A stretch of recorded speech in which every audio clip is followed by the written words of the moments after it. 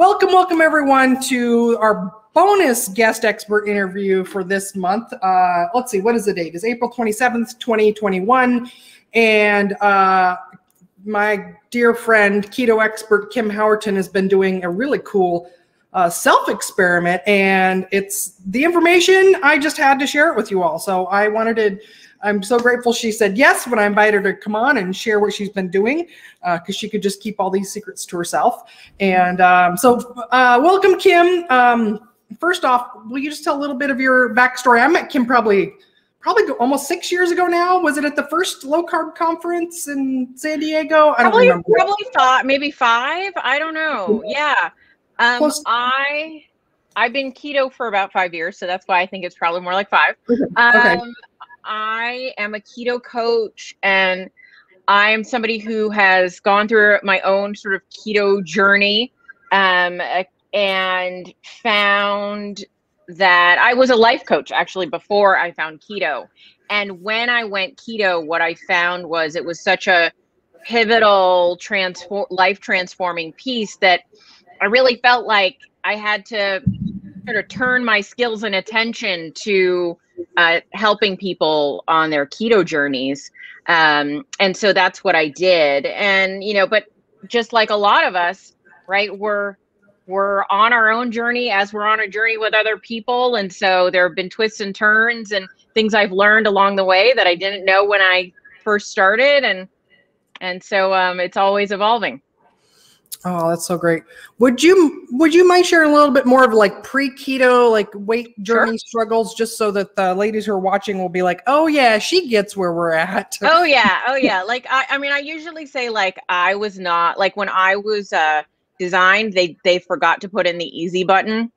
Like everything was hard for me, especially around my health, my weight. I actually had my first surgery when I was 5 years old. Oh, and I've had not surgery, not weight related, but like I've had like over 3 surgeries, major surgeries. I've had a lot of health issues. I had PCOS, I have hypothyroidism, chronic depression. Like I have had a lot of health struggles. And when before keto, I've been struggling with my weight since I was in single digit ages, and had very early puberty. I'm tall, but so I was tall young, but I was also wide. And so I struggled, my whole life with feeling both like from an emotional standpoint of just like feeling comfortable in my body, but then also just literally like feeling uncomfortable in my body because my body was kind of an uncomfortable place to live. But then in my late 30s, my weight just sort of accelerated. So I'd always been, heavy, chubby, little big, but like, unfortunately in today's society, kind of average yet overweight. But it felt like a big deal to me. But when I go out in the world, I'm like, oh yes, you are my people. And then I got to my late 30s, and suddenly it was like I was on the expressway to like bedridden obesity, and I was just gaining weight at a more and more rapid clip.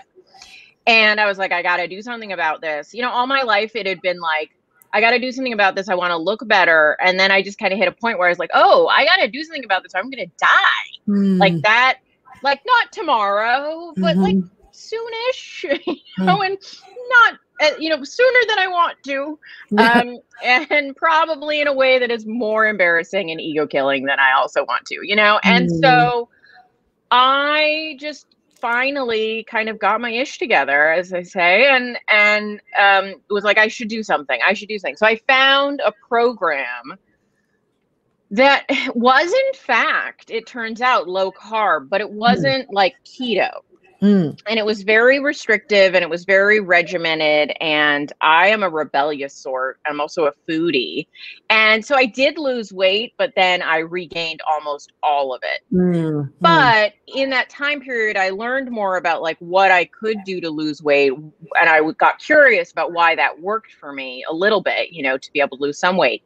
And I found out about keto during that time. It was sort of like 2016, no, 15, 16. And I kind of learned about keto, and I was like, oh, maybe, I mean, this scientifically makes sense to me. Let's give it a try. And I did, and it was great. It was amazing. I had big changes. I lost, about 60 pounds in my first year. Well, I mean, I was trying, but I wasn't like trying. I wasn't like white knuckling it anymore. It was just working. And so that was amazing. And then, roundabout though year 2.5, 3, it was slowing down, stopping, regaining. Like, I was like, what is going on here? So I had to kind of do some investigation around how I was approaching my approach and, and what was and wasn't working for me anymore. Yes. And I think thank you for sharing all that. And I'm pretty sure that a lot of people are in the same boat. Like, I'm seeing a lot of influencers coming forward saying, hey, it worked really well. And now it's kind of like, all right, confession time.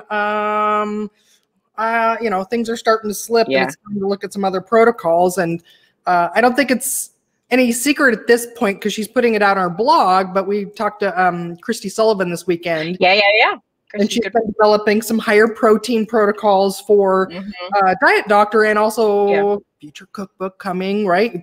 Probably no surprise, but same thing for her, lost a significant amount and then it stopped working and the weight gain starts. And so she's the same time, so it's kind of this mass thing that's happening right now where people are looking at like, all right, it takes more than just one diet.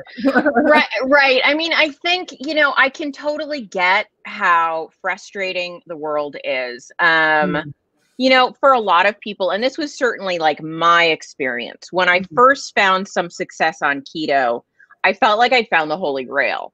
I felt like, oh my gosh, I'm so excited. I'm not broken. This actually works. I can actually see progress. I'm not like stuck in this body that is in pain and has to take all these medications.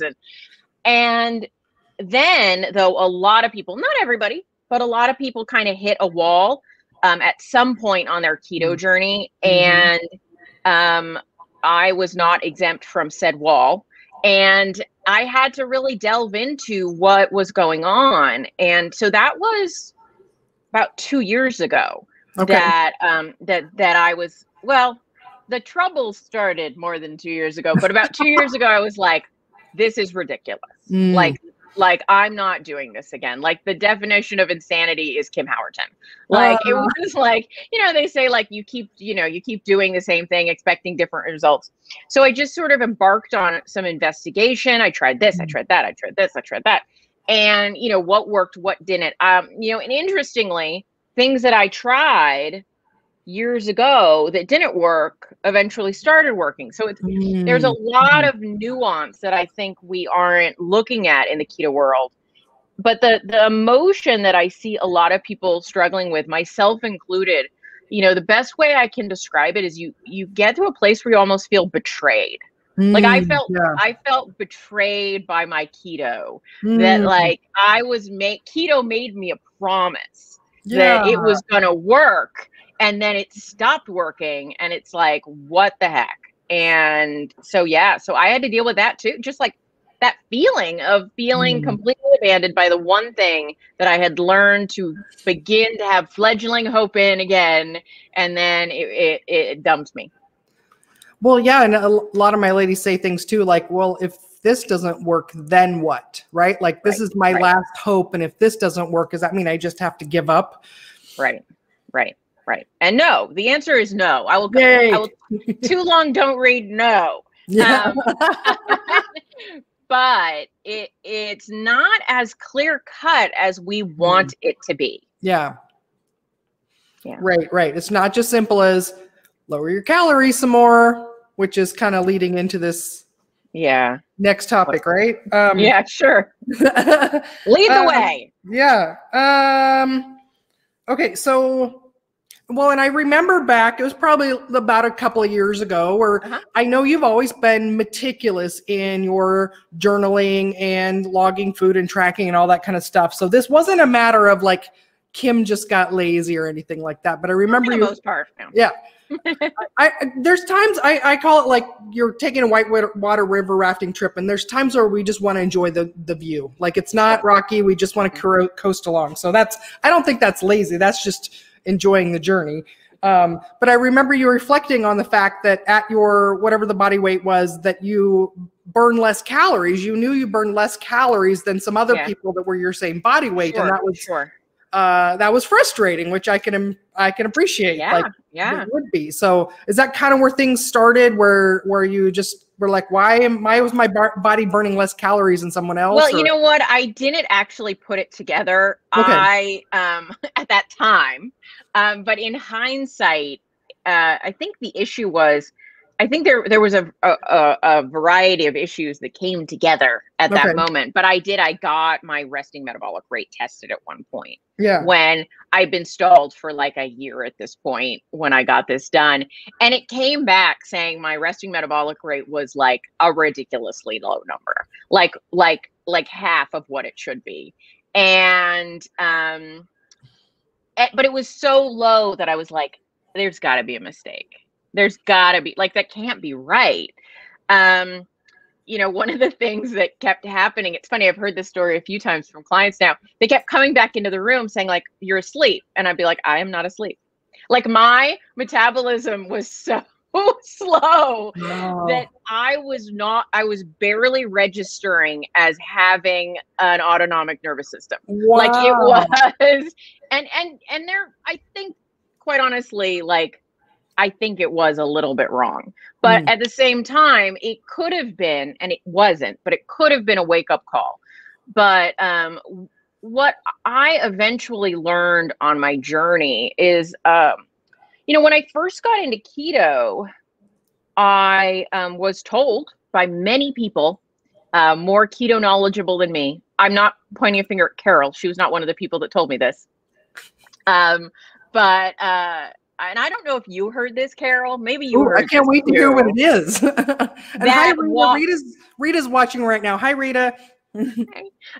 That you can't. So there's something people call, and I don't like this term, but that starvation mode will only happen on a high carb diet.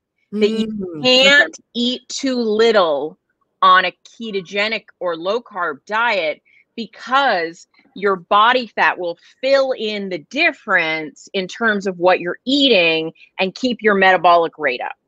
I was told this. I never heard that specifically, but I think I can see, I totally believe you, but also I can see where it's kind of implied, right? Like, right.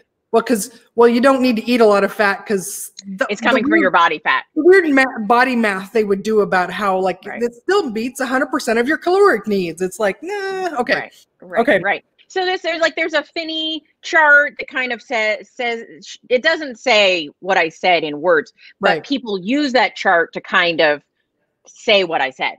And people had actually said this to me, like, oh, you can't go into starvation mode. You can't eat too little on keto because of this. And then I was like, oh, okay, great, super.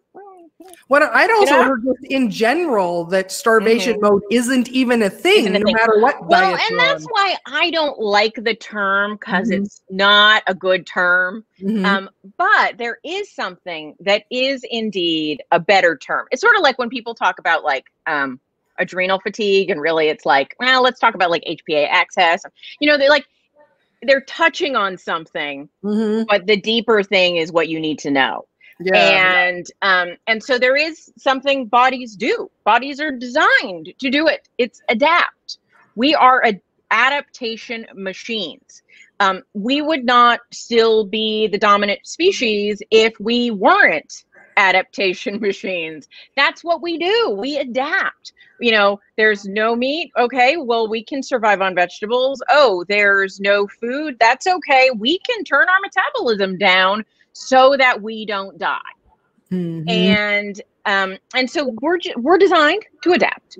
And so that's the truth behind what people talk about as starvation mode, right?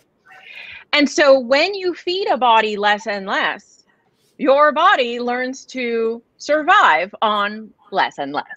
And so what had happened to me was I was eating less and less. And I wasn't losing any weight. And I see this in my clients. I have a client right now who's OMAD 600 calories a day and is not losing any weight.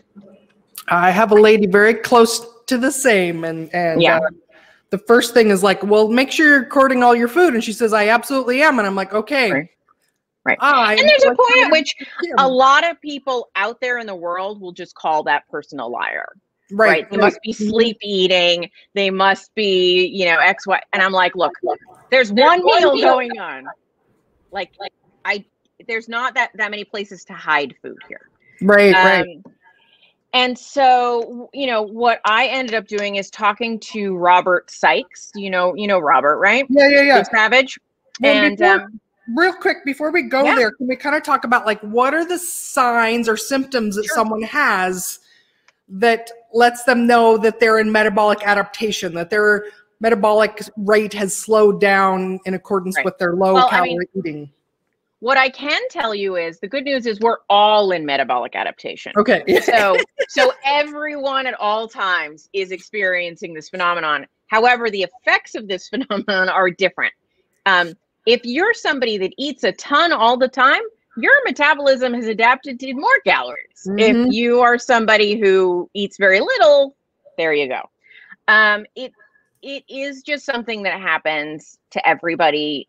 Now it intertwines with other factors, how active you are, how not just how much muscle mass you have, how much you fidget, how much eat, how much all these things that are going on in your body. But one of the things that influences all of this is in the mix is under or overeating.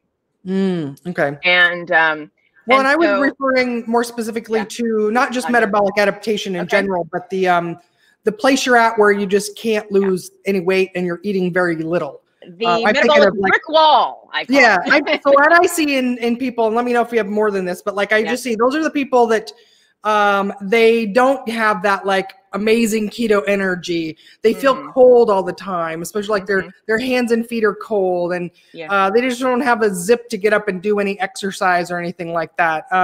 Maybe even starting to the point where they're starting to have a little bit of mental fogginess, and totally those will happen. Okay. They're also just like, you know, a lot of people are like, I feel like exercising when and these people never feel like or rarely feel like exercising. Right. You know, their energy is not there. Some of them that's true. And some of them, they manage to feel fairly energetic. So there are always exceptions to the rule. But ultimately, I think the thing to really look at is, have you felt like in your weight loss, you've been hitting a brick wall for a long time? Okay. And when you start looking at your caloric intake, it's very, very low, not very, very high. And you're being honest with yourself. Like you're not estimating, you're actually accurately measuring and tracking. And you're probably, go ahead. I was going to say, I do have both. I have clients that come to me that they're like, I can't figure out why I can't lose weight. And then when I start having them track, and I usually get an email that's like, I have figured out why I cannot lose weight. Like, it's like, oh, okay, I get it. But then I have others where like they send me their logs and I'm like, well, yikes.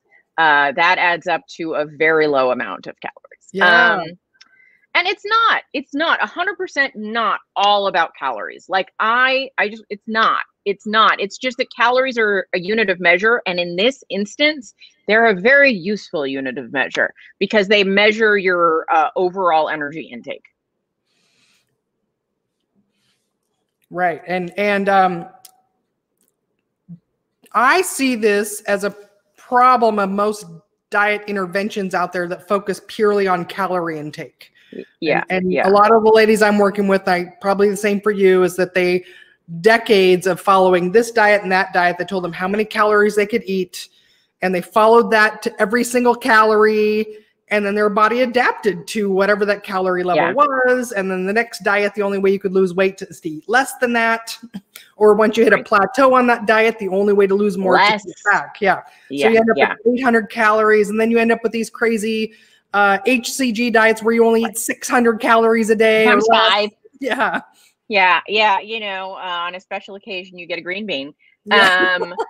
Yeah, it's nutso. And so yes, most of the women, I mean, quite honestly, I mean, let's be honest, most women, period, have been dieting their whole lives, but most of the women I talk to have as well. And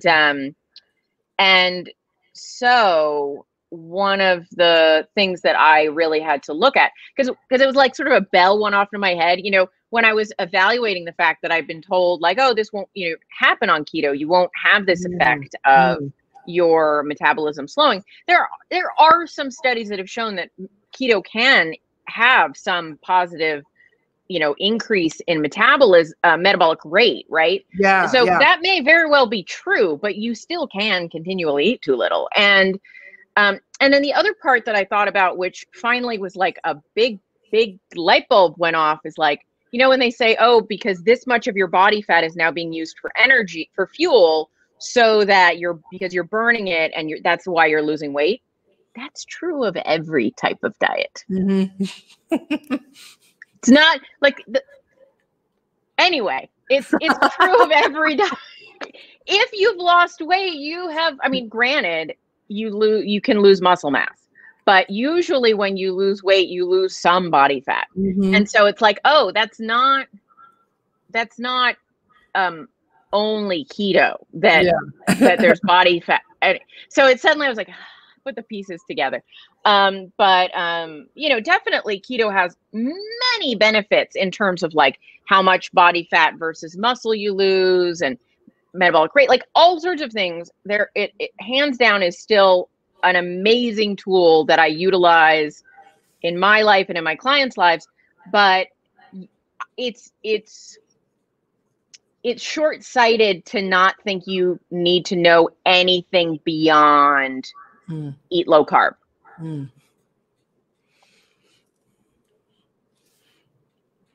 All right. Well, let's go back to the Robert Sykes. Sure. So, which for those of you who don't know, Robert is a young bodybuilder.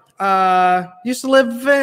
I know he used to live in Washington State, and where are they now? Arkansas, Tennessee, Arkansas. Okay. He's from Arkansas, so they moved back to Arkansas. Keto Savage, aka Robert Sykes, that's his real name, is a good friend, and he is a bodybuilder, a natural bodybuilder. So he goes through these cycles of, you know, building more muscle, losing more body fat, you know. So he and I were talking, and he told me about something called a reverse diet. And I was like, what is a reverse diet? And it comes to find out that this is something that all bodybuilders have to do, because he explained, you know, you go on what they call a cut, which you can look at as a diet, what we often call a diet or a weight loss phase, where they're preparing maybe for a show, and they're trying to cut as much body fat as possible. So they'll be eating, you know, less and less and less over this period of time so that they can continue to drop more body fat. But at the end of their cut, well, there are two ways that bodybuilders do this. They either just go to town and gain like 30 pounds in 3 days, or the intelligent way they end a cut is like they will do something called a reverse. And so at the end of, so if you think of a cut as going sort of stair steps down in how much you're eating, a reverse is literally the reverse. It's stair stepping up to eat more and more, so that you now have kind of reversed out of that significant deficit. And then they enter a phase that we would all call maintenance, which is they've gotten to a point where now they're eating quite a bit more, and they're at a place where they're neither gaining nor losing weight, and they're going to continue on that path for a while. And then they might go into something called, you know, a bulk, when they're trying to put on a bunch of muscle, where they're actually increasing the amount they're eating above maintenance in order to add more body mass. So he explained these phases to me. Okay. And he suggested that I try a reverse diet, And you're like, I'm not a bodybuilder. Right? Not in any way. Well, not in any good way anyway. Well, and I'll just acknowledge some people listening right now be like, okay, so this isn't me because I don't want to lift a bunch of weights. But wait, hold on. Don't leave. Because the concept actually applies to everyone, not just a bodybuilder. Now, bodybuilders are really good at it because they're kind of machines and they have to make this work. This is their career. But what he explained was adaptation. And if you've adapted to very, very low intake, I explain it this way, right? If you're already in the basement, our only options at that point to get you down below ground floor is like to pull out a jackhammer, which, is like lopping off some body parts, right? Like we are now, it is going to be really challenging to get you any lower. Whereas if we're on the 3rd or 4th floor, well, we can just take the stairs down for a little while again. And so you can kind of think again, that stair step idea. A reverse diet is acknowledging you might be in the basement. Now, you don't have to wait till you get to the basement, but most people's first reverse, they're in the basement. Okay. And then how do I get out of the basement? How do I get enough height here so that I can see progress again? And so, the trick is in a well-controlled reverse, you have to be well-controlled, which means you're not binging. It's a very just like well-nuanced program where you're going to be eating a little bit more and then a little bit more and then a little bit more in an effort not to just put, because if you're eating 900 calories and then tomorrow you start eating 1,800 calories, you're going to gain weight like there's no tomorrow. But if you, and I know this sounds crazy town, people, I get it, that this is not your experience, but if you do it properly, you can get from 900, 1,200 calories up to 1,800 calories and not see any significant weight gain if you do it gradually.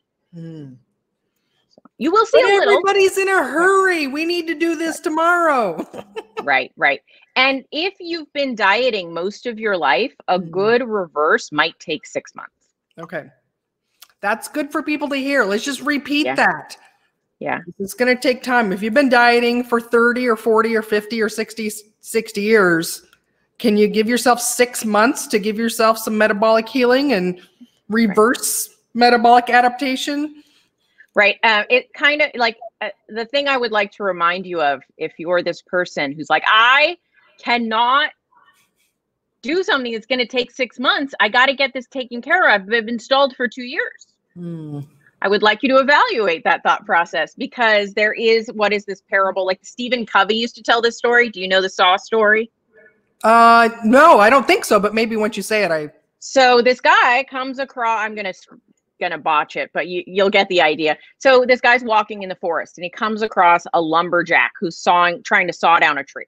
Okay. And he looks over and this guy is just like going at it and going at it and going, and like there's no cut is happening in the tree.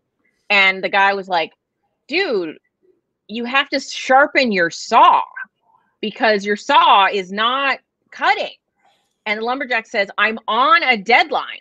I cannot stop to take the time to sharpen my saw because I'm on a deadline. And the guy's like, well, but you're going to miss your deadline because your saw is doing nothing. And he's like, I cannot stop. So it's the same thing. Like, ladies, gentlemen, what you're doing, if it's not working, it's probably worth the time to fix it rather than to just keep, I don't know, beating your head against a wall.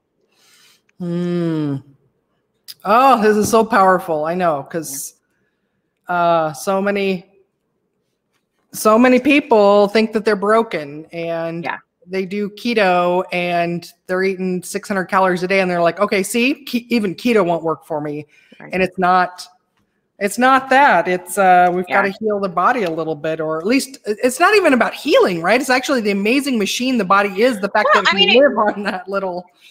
Yeah. And it could be a multiple things, right? Because one of the reasons could be your thyroid is wacky. It could be you have zero testosterone. But let me tell you, if you're eating 600 calories, your thyroid's going to be wacky and you're going to have very little testosterone. So you might be able to heal some of the hormonal imbalances just by properly nourishing yourself. And then you can also address along the way. Maybe there are some things like supplements or some treatments that you need to do to address some specific things that are going on. But it's like if you're not nourishing your body properly, nothing's going to work well. Anyway. Yeah. So it only goes to reason then that there's going to be a lot of long-term consequences, or even like a bunch of other symptoms that somebody's going to be having at that stage, like hair loss and skin issues and hormonal issues and all kinds of stuff. If you're sarcopenia, things like that. Yeah. Oh, wow. So can you share a little bit more then about so as you started to digest Keto Savage's advice, information? How'd you start to apply that yourself? I actually was like, I'm taking a year off. I'm going to stop trying to lose weight for a year. Now, I think some people 6 months might be enough, but I was just like, let's go a year. Let's do it. So I just took my brain, I was like, we are not trying to lose weight. We're just not. And I just thought, well, what do I need to eat to be properly nourished? Looking at micronutrients, macronutrients. How's my sleep? How's my stress? How is everything working in my life? And decided to focus on health instead of just fat loss. And over that year, kind of went from probably about 1,100 calories a day. There were exceptions. I will say, I didn't gain weight on 1,100 calories a day. What would happen is I would eat that way for weeks at a time, and then I kind of get a little screw up moment. And I want to go off keto, but I would eat more for a week or 2 or 3 weeks, but I would do that thing where you went from 1,100 to 2,000, and I would gain 2 pounds there, and then I gain another, and so I had gained some weight that I didn't want to have, but then I went back to 11, and I wasn't losing weight, and so I ended up walking my way up to about 1,900 calories a day on average over that year. And then was about a year ago, we were about to start the shelter in place order. It was a little more than a year ago at this point, a year and a month. And I was like, now seems a good time to implement the cut. Okay. I'm going to be at home. Yeah. I'm not going to be eating out. I'm not going to be traveling for a while. And so I started eating less again, but intentionally and consciously, while keeping my protein fairly high at that point. And I ended up going what I would call moderate fat, high protein. Although I would shrug a little when I say high protein. I consider it higher protein than most ketoers were eating at the time, although it has caught on at this point. And so it's now what someone might call protein-based keto or high protein keto or something like that. And so what I found over the next couple of months when I did that is I lost without much effort. Now, when I say without much effort, I missed butter, I still had some, but I missed sort of being liberal with butter. We had a much closer relationship at one time. And ribeye was less on the menu and flank steak was more and things like that.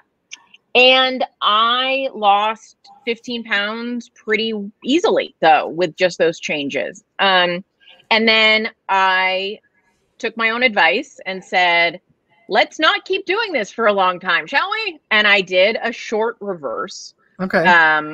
More like 3 to 4 months reverse, and then a little while at kind of a maintenance level, and then went into another cut phase and lost another 15 pounds. So over the last year, ended up losing 30 pounds. I'm now in another reverse at this point, with the desire to lose another 15 pounds in the next year.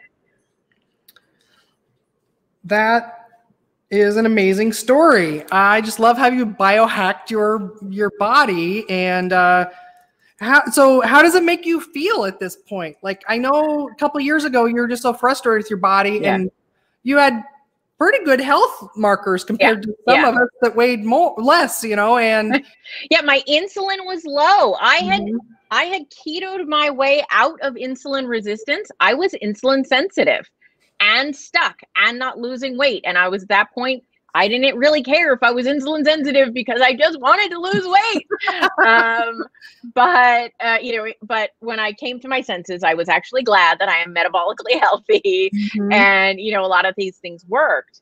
But it does, that is to your point that different seasons require different, coats, right? Like when I was early in my keto years, I tried what some now would know more as the PE approach, more Ted Naiman's kind of 3-to-1 or it's very high protein comparatively to the fat approach. And I did not see real success there. I saw more success with more, not completely traditional keto, but a little higher fat than that. And I really think it's a question of where you are on that insulin resistance sort of highway, that's that spectrum. And so I think the right approach is very dependent on where you are on your journey. Do you think then, because PE protein or the 3-to-1 is, we 3 grams of protein to 1 gram of fat. So I know that bodybuilders use that technique, but based on what you said, that's like the very last maybe week or two that they're cutting, they're going to do that. They don't do that their whole cut. Well, it depends on the bodybuilder, right? Okay. Some bodybuilders are high carb bodybuilders, and they're generally low fat bodybuilders. But somebody like Robert is a keto bodybuilder, so he's high fat the whole time. But that's relatively high fat. But the total amount of fat is dropping, but the total amount of food is also dropping. So for him, his percentage that's protein, percentage that's fat are actually fairly consistent. It's just the total calories that are dropping. Okay. But other bodybuilders will, in their cut period, you'll know them by the odor of broccoli and chicken breast, because that's all they're eating in their cut, whereas they might be eating more fat and other carbs in their bulk cycles. Not that I'm an expert on such things. This is so fascinating too, because I know there are people out there that think that Robert is lying about what he does, and it makes so much sense now what you're talking about. And I know there are people that are like, no, he's not really eating what he says he is. And it's just funny that everybody's got their little thing of like their little pet beliefs that like they look at their corner of the world of dieting, nutrition, health, and weight loss. And like you said, like you've got to start gathering all these other pieces of the puzzle, because you and I have enough experience for ourselves, but also for everybody else we worked with. Like one thing doesn't work forever, and not all the way to goal and not all the way through maintenance. And that's a lot of times why people need a coach, because they don't know what to apply, or, which tool do I use with that lug nut? I've never seen that one before. I don't know how to fix that.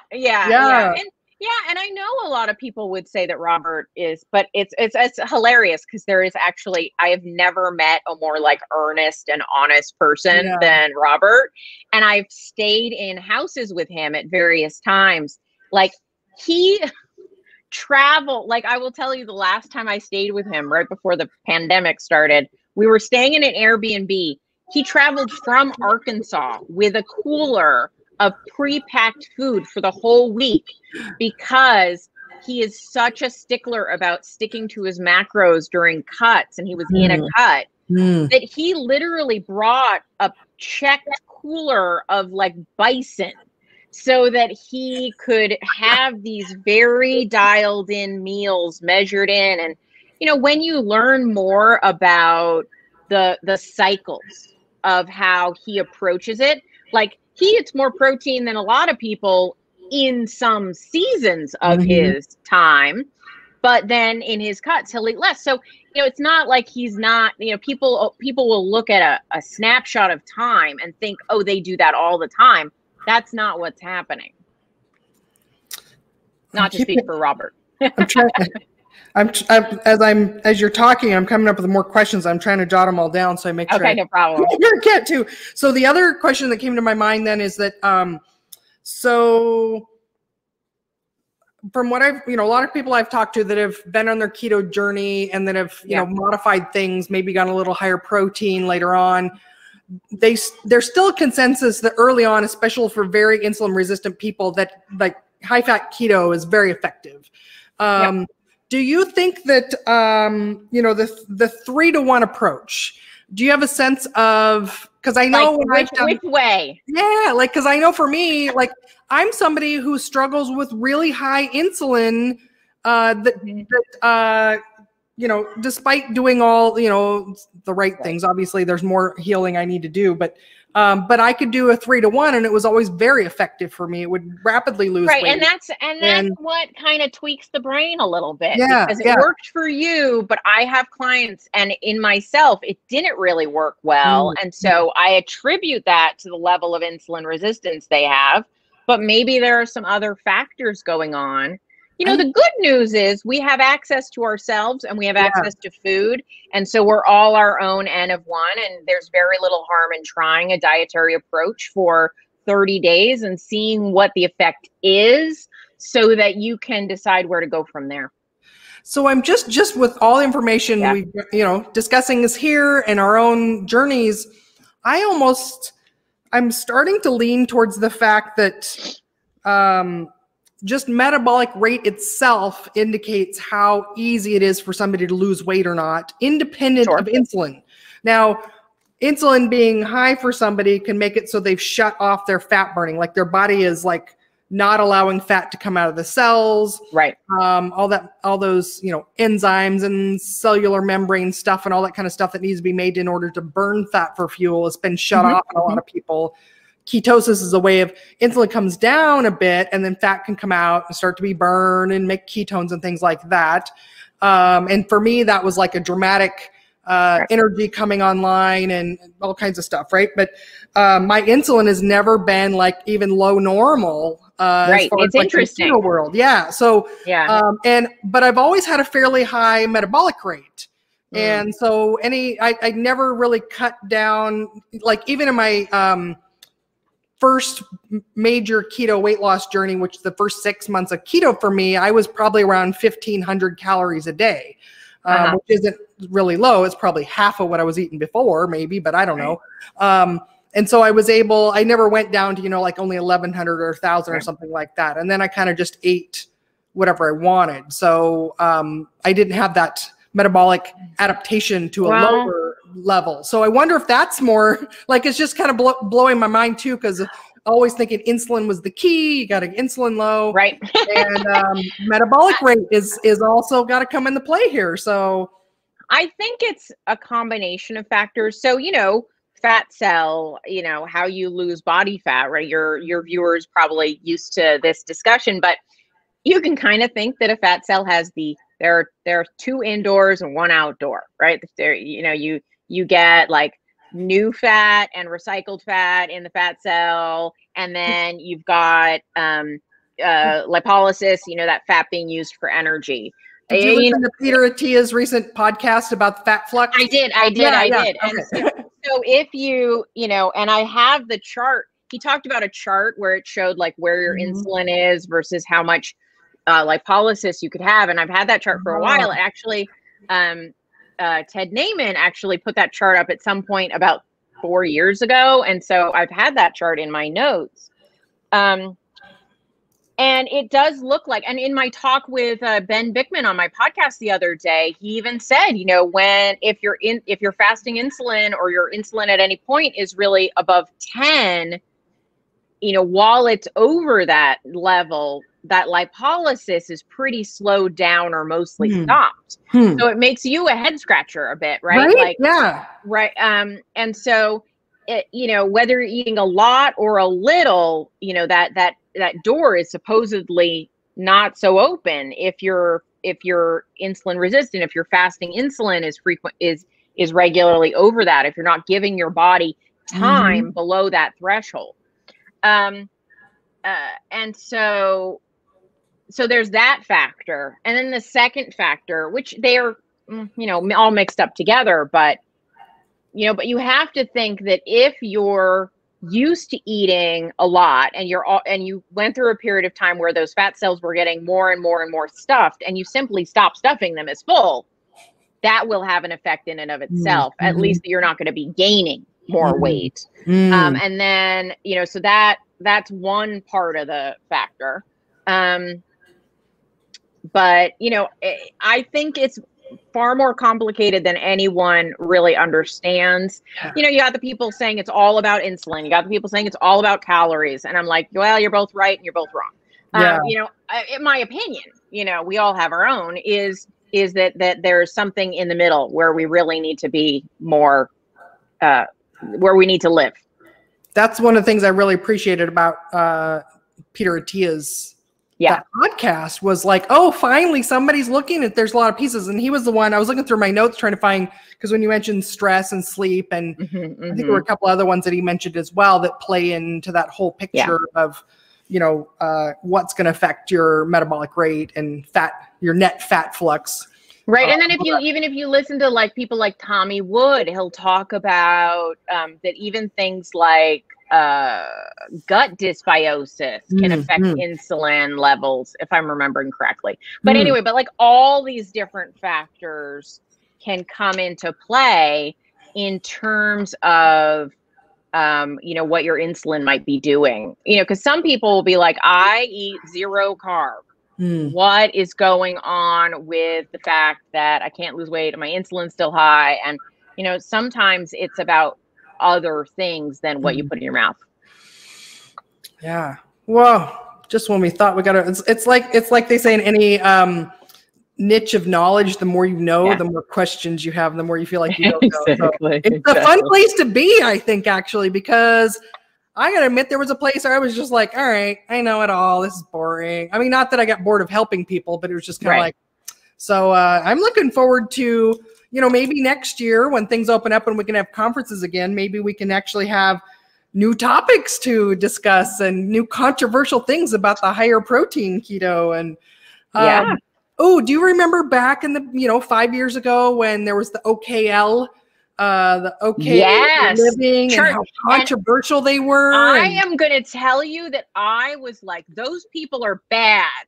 They tell you to eat all this protein, and that's so, like, I mean, I'm going to say, like, you know, I thank God somebody put out there that quote that, you know, if you're a smart person, you can admit you're wrong. Because I've had to admit that I was wrong when I first started keto. And then I regurgitated a lot of information that I heard about keto. I no longer think that those things are actually true. Some of them. Yeah. No, I think I was right there with you. Like, oh no, I calculated my macros, OKL, and no, that's garbage. That's way too high protein. That's not keto. There was the protein bros and the I don't know, something else rhymes with that. That's not very nice to say, but no.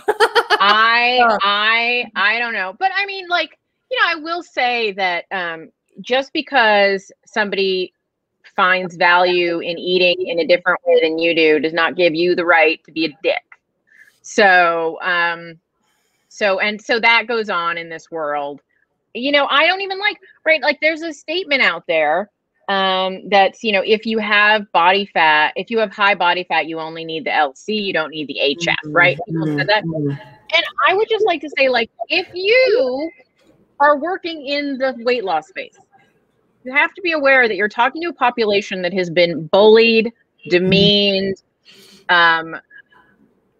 treated really horribly, maybe their whole life for their weight.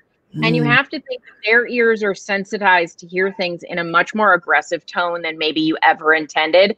And just, you have to speak knowing that your audience needs to hear you.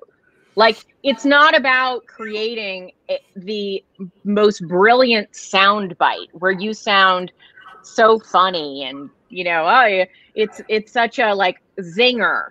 It's like, no, like, do you want to help people or do you not want to help people? Like, say it in a way that acknowledges that people have scars here. And I'm not talking about treating people like snowflakes. I'm talking about, you know, being like a decent human being. Yeah. I'm just going to say it. Yeah. Amen. Thank you. That is a little soapbox for you. Amen, sister. Oh my gosh. Okay. So many more questions. I think that kind Rapid of fire. Yeah. So so now that you've kind of like experimented on yourself with this, or you're starting to do some of this work with your clients, and what are you seeing that way? I run a group called Keto Unstuck. Okay. With the idea that essentially it's like, if your easy button is broken, then you might need this. And it specifically delves into some of these topics that I talked about today. Okay. And it works with people sort of like on an individualized kind of, some people are this, some people are that. Like it doesn't assume that I know what you need without some feedback from you.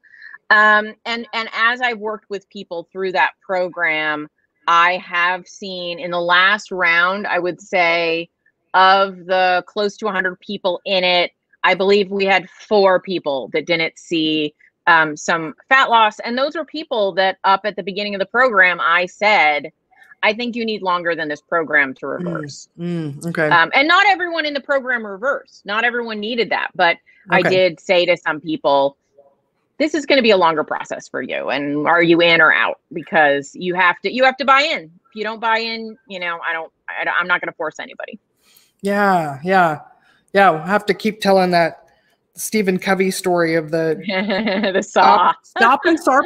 You have to stop and sharp. Oh, I can't even say that. Stop and sharpen the saw occasionally if you want to actually go faster.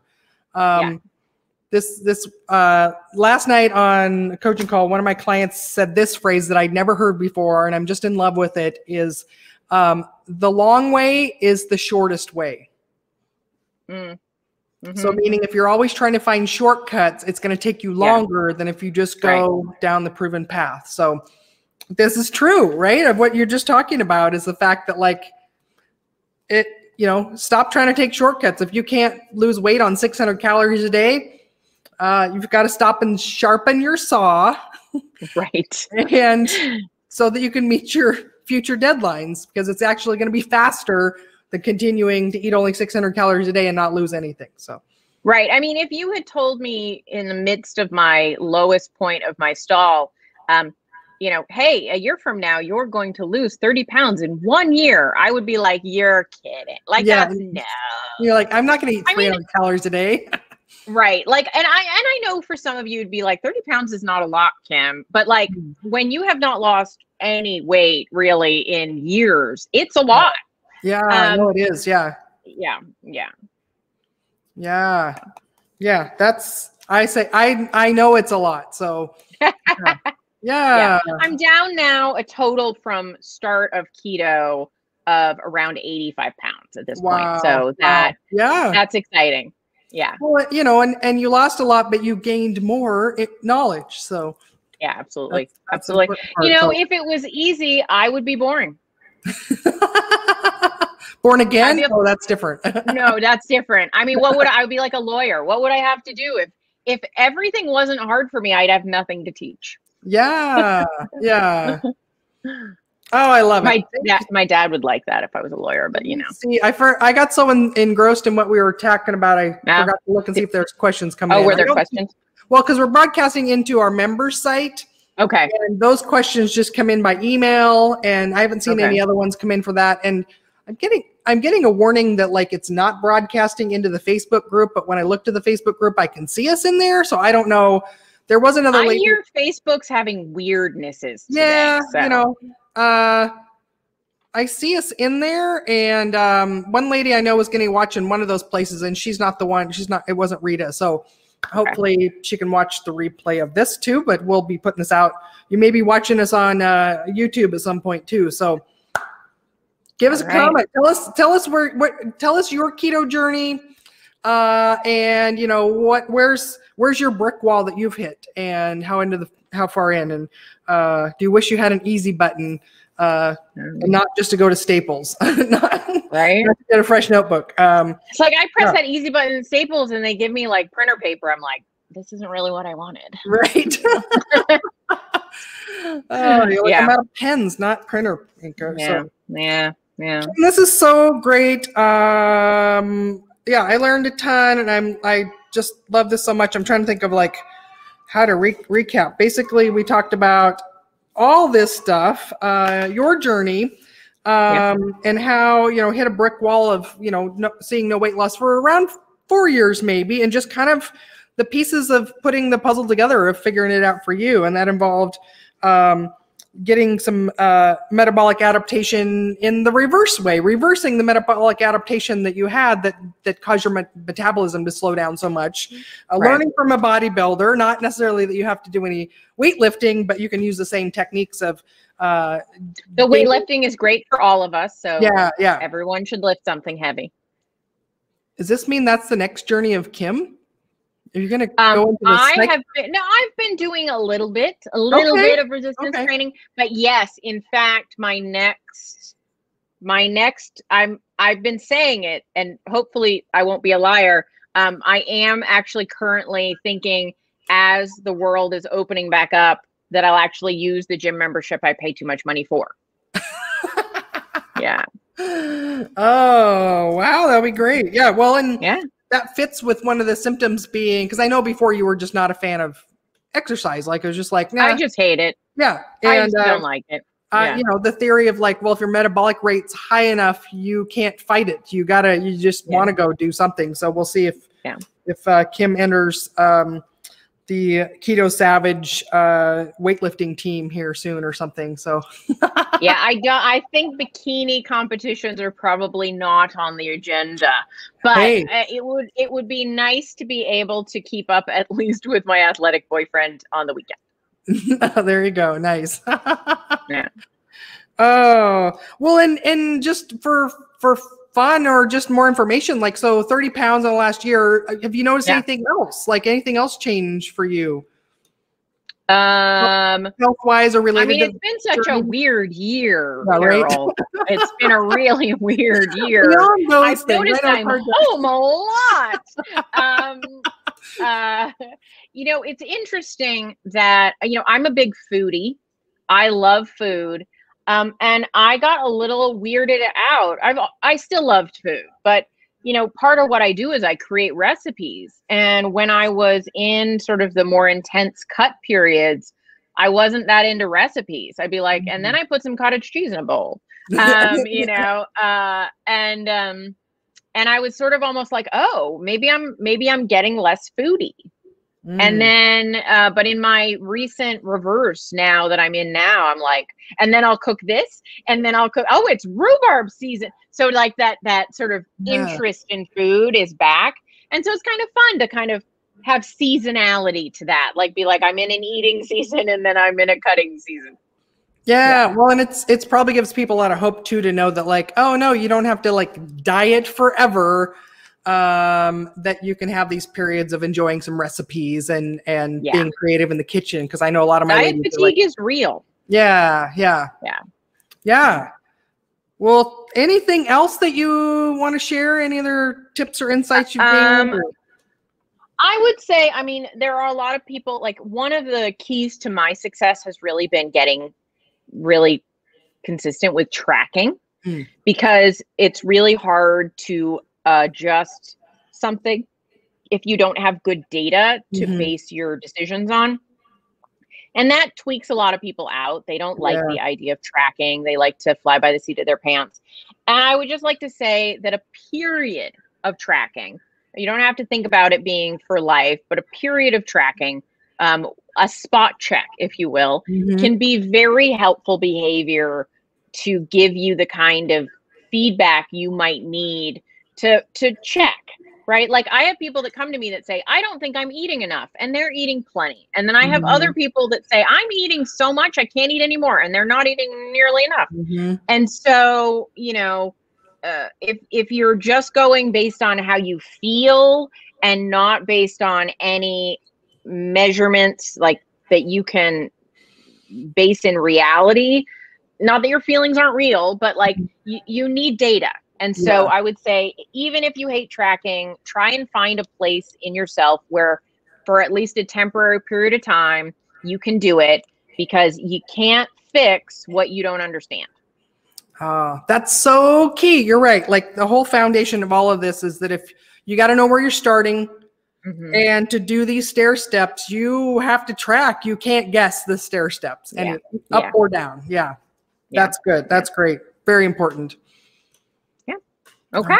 All right. Well, what's the best way people can find you? Well, you can find me at kimhowerton.com. No crazy surprise spellings in that. And you can also find me on social media at The Ketonist, which is crazy spelling, but it's The Ketonist, all one word, The Ketonist. It's a combination of keto and hedonist, if anybody cared. And then if you are interested in my program for people that are metabolically confused, you can sign up for the waiting list at KU, the letter K, the letter U, .kimhowerton.com. All right. Well, we'll put those links in the show notes here. So, sounds good. Everyone, big round of applause for our guests. Thank you so much, and thanks for teaching us all some valuable things and sharing your journey, so that all the rest of us continue to heal too on our journey. So, sounds good. Thanks for being here.